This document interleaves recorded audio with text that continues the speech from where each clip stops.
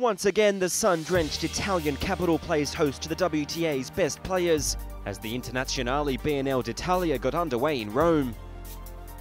One of the final hitouts before the year's second major, with the French Open just 2 weeks away.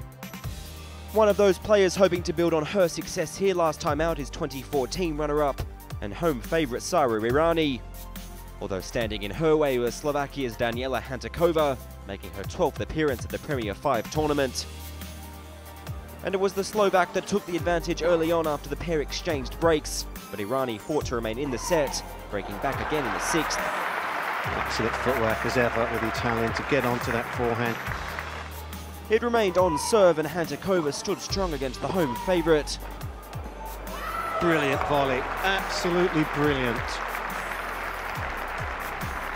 So time on the WTA, Hantuchová, such a good player playing close to the net. But Errani broke again when it mattered most.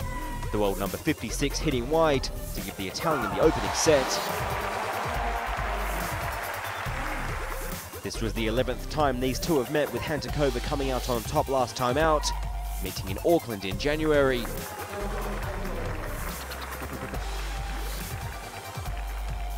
The Slovak was looking strong in the second set, having broken Errani twice, but this wouldn't stop the world number 15.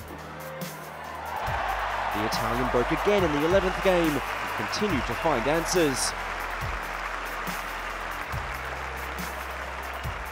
The set went to a tiebreak, but to the crowd's delight, Errani came through 6-4, 7-6.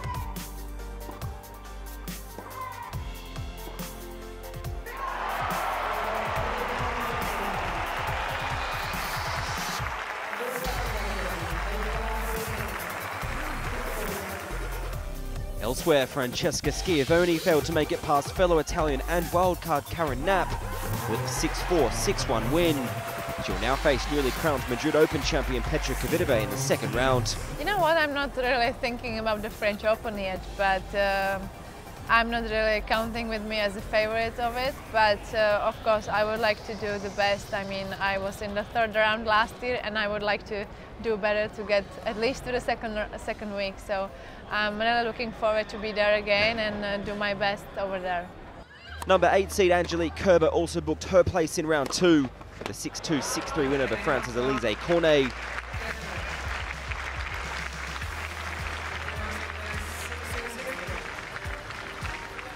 And there was heartache for another home favourite as Roberta Vinci lost out to Heather Watson. An impressive performance saw the British number 1 secure a 6-3, 6-1 victory. Last up in Monday's action saw former champion Venus Williams take on Czech qualifier Katerina Siniakova. The veteran American last won here in 1999 and turned back the years with a vintage display.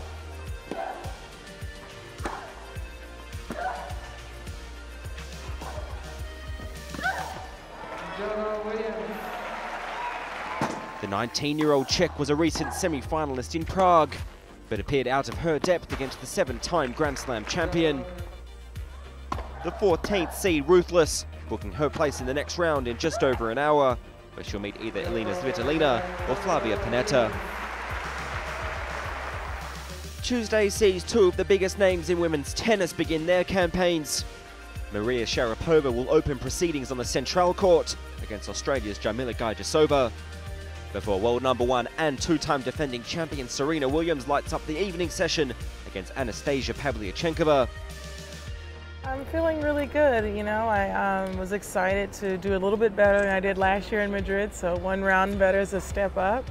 And yeah, being here in Rome is good. So I feel like Rome is like true clay court tennis, and it's like a little bit slower than Madrid, and it's a little bit more intense, and so I'm really kind of interested to see how I'll fare here. Williams will be aiming for her 11th win in a row in the Italian capital as the action heats up in the Eternal City, with Roland Garros just around the corner.